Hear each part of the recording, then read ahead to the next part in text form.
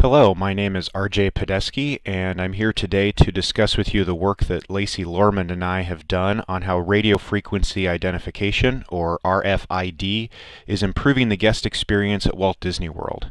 RFIDs have long been used by businesses to track products and materials both upstream and downstream through the supply chain, and from 2013 to 2014 the RFID market has increased by 115% and has continued to be expected to grow by 30% annually through the year 2024.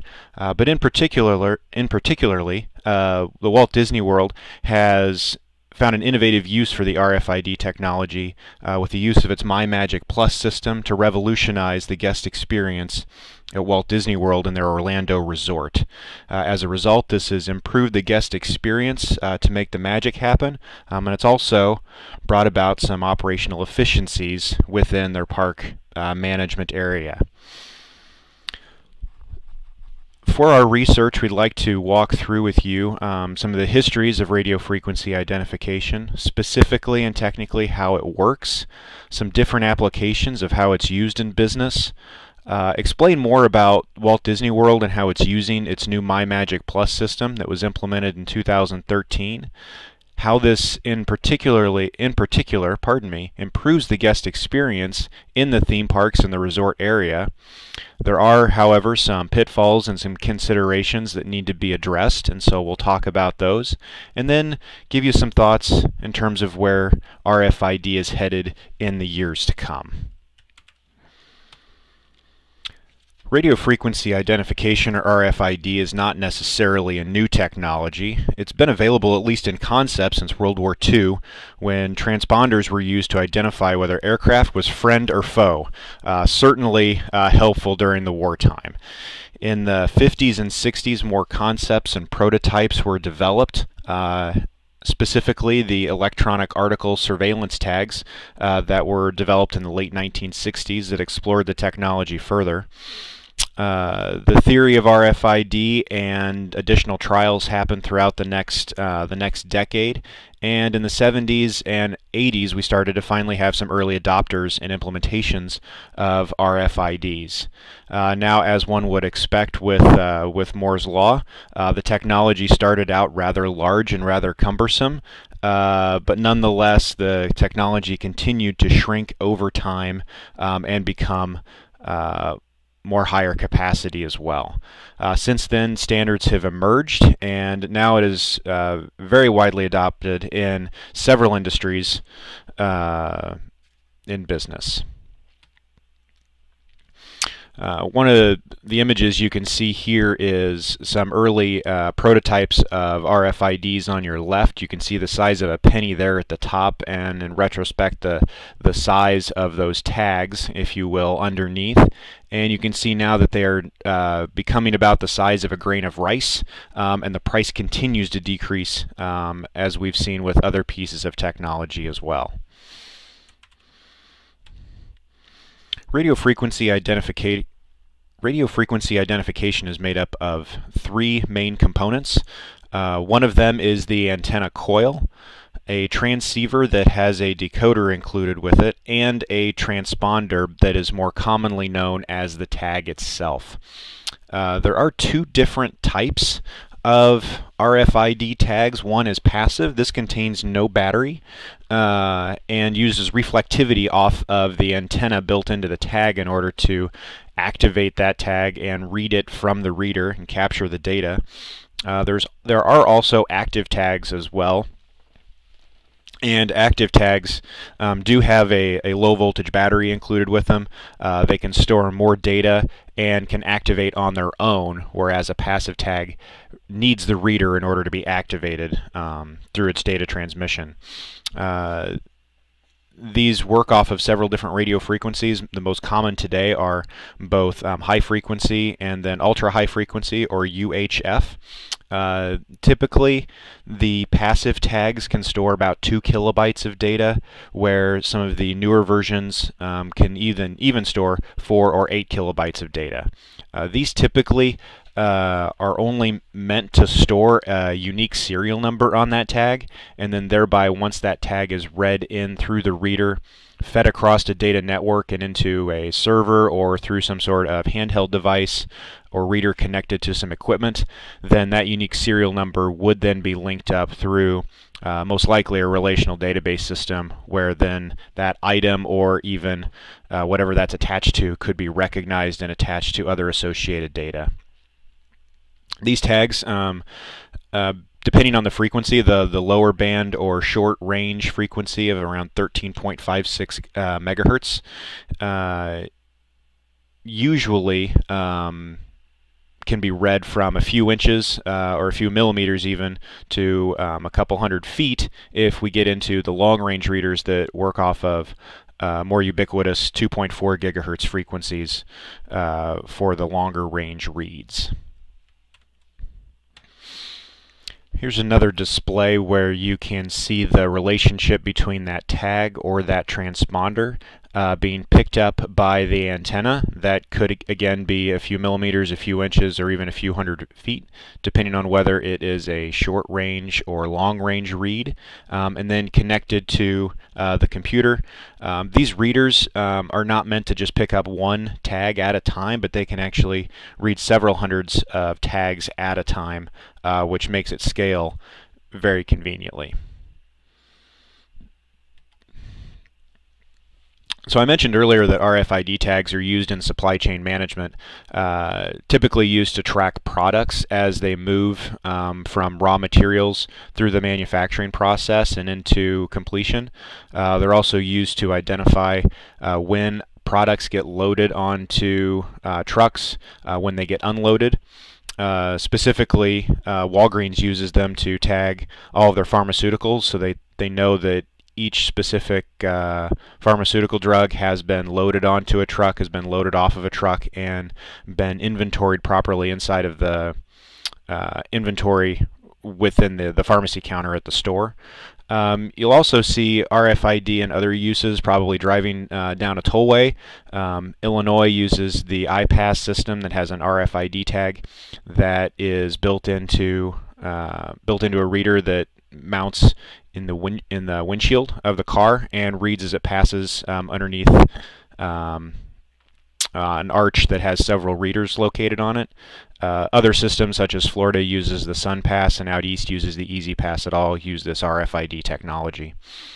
If you've ran a local 5K, half marathon, or marathon recently, a lot of these races over the last decade or so have gone to using chip technology instead of hand timing the events, so that when a participant crosses the finish line, their specific time for that race has been tagged, and as a result, larger races from a few hundred to tens of thousands of people can now be accurately recorded, and all of that information can be pushed up to the internet so that folks have exposure to that data real time. Recently, though, in 2013, the Walt Disney World Company launched a new program called My Magic Plus in their Orlando theme parks. This program was meant to revolutionize the way in which guests experience the theme parks and the resorts in Orlando. Disney, and under the leadership of CEO Bob Iger, invested over $1 billion into this system. It took over 1,000 cast members, not employees, but cast members at Disney. Make note of that. And this integrated system used this rubberized band that almost looked like a Fitbit, if you will, and you can see an image of that there on the slide next to the Mickey ears, the red band there. So this was a rubberized band that was waterproof, contained two different RFID tags inside, both short range and long range, to be able to integrate several different pieces within the resort and theme parks. This Magic Band, as it's appropriately called, it was used for theme park entry, so your park passes were loaded into your account. It was also used for hotel room entry. Disney converted over 28,000 of their resort rooms to use RFID technology instead of the typical magnetic stripe that you see in several hotel rooms. Disney also previously had a system called FastPass, where riders could go to an attraction. They could scan their theme park pass and get a paper ticket that allowed them to come back to that ride for a 1-hour window. Now with the use of the Magic Band, guests can go online through their entire ecosystem of mobile and web applications and schedule those fast passes up to 60 days in advance to select a 1-hour window that's available so that they can go enjoy that attraction without having to wait in line. The Magic Band can also be used for electronic payments, so they converted all of their point-of-sale terminals to include RFID readers. That includes, so the user scans their Magic Band at the point-of-sale terminal and then enters in a private PIN no different than a debit card to process a transaction. Disney's also launched portions of their rides that include long-range reader capability so that they can take pictures of individuals while they're on certain attractions and post those to their account later on. Other examples of how the RFID technology is being used is in a system they call PhotoPass, where cast members are stationed throughout the theme parks with cameras as photographers, and they'll take pictures of families and individuals and then scan their scan their Magic Band so that those photos can be available either on their mobile device or through their web application when the guest returns home. Now, as you can imagine, that's quite an implementation and a rollout for a program of that magnitude. One of the other pieces that Disney had to do is, because it's integrated with their entire ecosystem of their mobile application, theme park guests, they knew in advance, were going to be attached to their phones and their tablets to access their account data while they were in the theme parks. So in addition to the RFID Magic Band based system, Disney also rolled out complete free Wi-Fi to their entire resort that spans acres in what used to be, as most of us know, are those small parcels of land that Walt Disney himself bought years ago, swampland in Florida. All that area now has free Wi-Fi available in the resort area and the parks, so that guests can interact with that mobile application, make dining reservations, check on their fast passes, potentially change those fast passes, and link up with other family members as well. This MyMagic Plus system has certainly affected the guest experience. The whole idea of implementing this system was to bring customers closer to that Disney brand. That the experience doesn't just happen when you arrive at the theme park for the first time and you're walking into Magic Kingdom, but the experience itself began long before you even got in the car or landed at the Orlando airport. The trip itself began when you booked it online, and from there you could begin customizing your experience. Everything from the color of your Magic Band to your name displayed on the back, using mass customization techniques to make that experience as personal as possible. To bring anticipation into that trip with your family to the theme parks and to the resort area, actually experiencing it while you're there, and then having that data available to customize so the family can continue to enjoy that vacation when they returned home through items such as the PhotoPass system that I mentioned earlier, or even sending targeted emails for additional merchandise or deals to return again. As a result of implementing the MyMagic Plus system, Disney saw a 50% increase in FastPass participation over that paper ticket method that was used before. Also, Disney has seen some operational efficiencies as the wait times have decreased by 25% on average. So not only does this make their parks more efficient, and we've now distributed guests across the theme parks more equitably, thereby making it seem less crowded, but guests are waiting less time in line, and the less time guests wait in line means that they get to experience more attractions, more of the theme parks, and, as Disney would hope, be driving more revenue because they have more time to spend in gift shops and in buying food and adding additional ticket items to that vacation experience. But not only this, but it also lessens the level of frustration. Guests spending hours waiting in line to ride an attraction that lasts maybe 1 to 2 minutes. Now the guest has a more seamless experience, and as Disney would say, it allows the magic to happen, and they've removed the barriers that used to exist in crowded spaces such as those in theme parks. That guest experience is so important to Disney that they didn't want it to just happen once. And how Disney's affecting the guest experience with RFID is paramount to this system itself.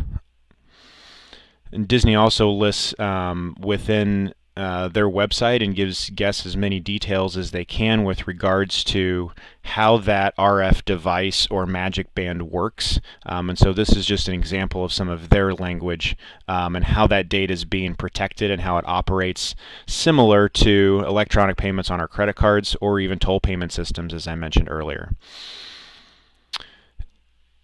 Now, how this gets tied together, especially in some marketing content and considerations, is, again, Walt didn't want guests to show up and visit their theme parks just once. He wanted them to show up again and again and enjoy their favorite attractions as much as possible. And so as a result, what this RFID system does for Disney is allows them to engage in what's considered to be called the customer loyalty loop, as defined by McKinsey & Company in 2009. To give you an example of what this means is all of us as consumers begin by evaluating an initial consideration set of products or services that we may be interested in purchasing or engaging in. We evaluate those and we gather information. For Disney, what this means is they're doing the most that they can through the data that they gather about us and personalize and customize those messages to us and show just exactly how that magic can happen within their parks. Once we book or select that vacation plan with Disney, we've achieved that moment of purchase that you see on the right side of this image. And for any company, but particularly in Disney, it's going to be cheaper for them in the long run to maintain us as a customer over the long haul rather than going out and finding new customers and risk losing us.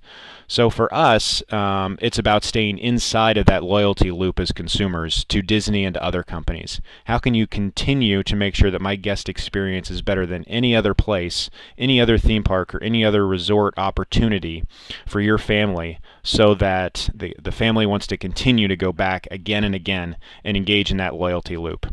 Over time, that means more data is gathered about that individual, which can be done through the use of the RFID My Magic Plus system, and that experience can continue to be customized over time. And that loyalty loop continues even, as I mentioned earlier, as the family goes home and relives that experience, keeping it top of mind awareness as a recency piece that they can then use to say, when's the next time we're going to Disney World when we get back home? Now, it hasn't been all sunshine and roses with the implementation of the My Magic Plus system. There have been a few pitfalls. When this was first launched, Massachusetts Senator Ed Markey released a letter to Chairman Bob Iger, pretty much chastising him that the new system was jeopardizing the safety of the children wearing the Magic Band and exposing their data needlessly into the public. Chairman Iger responded with those data privacy and security concerns and reassured both Congressman Markey and the public that the institutional data gathered from that RFID tagged object is not being shared with third parties, and it is optional. Disney has made it very clear and made their privacy policy and security concerns posted on their website. And they're trying to be as transparent as possible how that data is being used and how it's not being used or shared with others. A common misconception is that RFID, because it can track where things are, is not the same as GPS, and so it doesn't use the satellite system in effect that the RFID reader can be used when you're back at home and know where you or your children are, but the fact that the RFID system itself is limited to the readers that are connected to Disney's system. And so while it may be used for safety purposes inside the parks, that data is staying institutional within the Walt Disney Company. Some other issues that have come up through that phased-in approach that, this system was implemented over 18 months, and it spent years in development. And in fact, that team of engineers that built this system used a soundstage behind one of the attractions in the theme parks in Hollywood Studios to actually build a mock-up theme park inside that soundstage. They could test every aspect of this and bring in folks to make sure it worked absolutely seamlessly.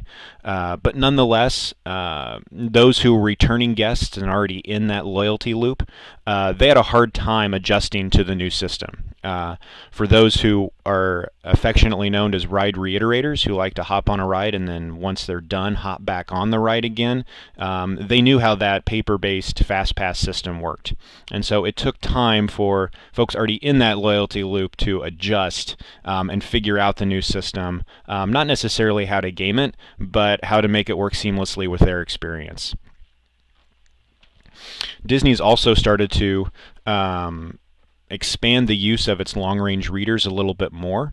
Like I mentioned earlier, they're using them to take pictures using the PhotoPass system while guests are on attractions such as a roller coaster, and now they're even using them to deliver customized messages to individuals, such as the picture here in the bottom, which is of the boat attraction It's a Small World in Magic Kingdom.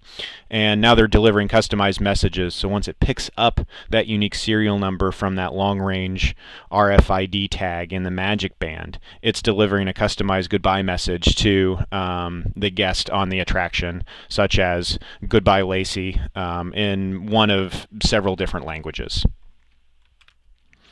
The My Magic Plus system, combined with several new park attractions over the last couple years, have certainly added to the number of tourists that can come to the Disney area in Orlando and experience the parks. The first year of implementation, Disney was able to support an additional 3,000 guests during the holiday season, all attributed to the My Magic Plus system. Not only is this improving the guest experience, but it's also adding operational efficiencies. So they can use it for crowd control, and they can distribute guests throughout the parks and the resorts more equitably, like I mentioned earlier.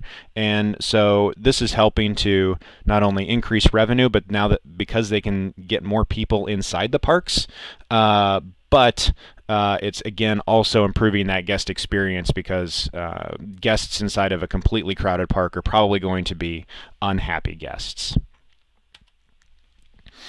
So where's RFID going? In the last 2 weeks here in the middle of November of 2016, we learned that Delta has just invested $50 million into baggage tracking to help reduce those lost pieces of luggage on our flights.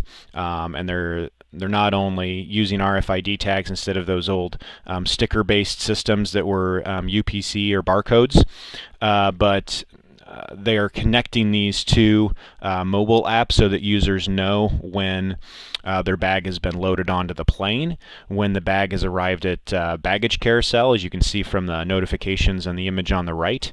And they're also using those to actually stop conveyor belts if a piece of luggage is going on the wrong plane.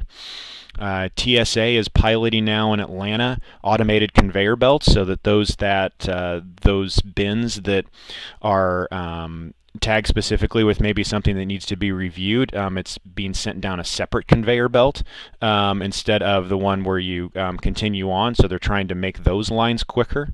And in the entertainment and recreation area, a company called Topgolf, which has a chain of facilities in several large metro market areas, are embedding RFID chips inside of golf balls, so that you don't just go to the driving range and plow through the bucket real quick, but in a multi-story environment, you can get together with friends and you can enjoy competitions, and those RFID readers then read the where the golf ball is, how far it traveled, and they invent games to create a more interactive environment and bring more people to the sport.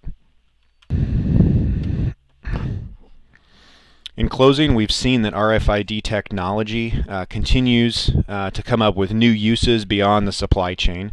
The technology continues to shrink. It continues to get smaller, just as we have seen through Moore's Law. We're seeing more innovative uses. We're seeing them attached to people, which certainly brings about data privacy concerns. It's not so much of a data privacy concern when we're talking about benign objects and parts walking through a manufacturing process. But once we attach these to people, data privacy and where that data is stored, how it's captured, and who it's shared with becomes incredibly important.